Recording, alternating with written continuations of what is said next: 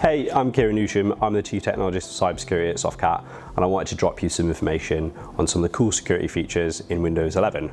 Now, there are oodles of security features that come with Windows 11. I thought it was pertinent to split them up into three.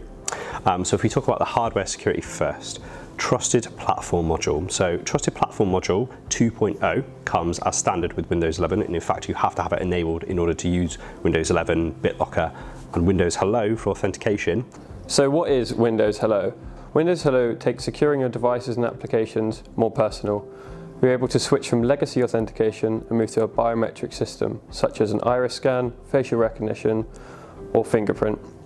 This is all secured with a PIN code as a backup solution in case you can never log in using one of those methods. So how does Windows Hello work? Well, first it's important to note that Windows does not store any photographs of your iris, facial recognition or fingerprints. Instead, it creates a data representation or graph and then encrypts this and stores this onto the device, making it much more secure. This is the hardware-based module that comes directly developed with Windows 11 to produce and store cryptographic materials such as algorithms and hashes.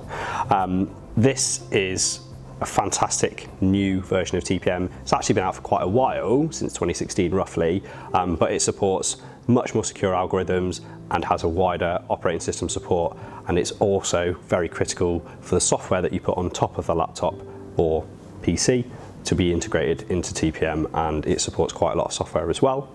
The second element is quite a lot of the other hardware security is around preventing things from booting into the laptop, so such as drivers, they can help prevent persistence attacks and things like that. So something that we saw with WannaCry, where it actually loaded a malicious driver, it can stop things like that.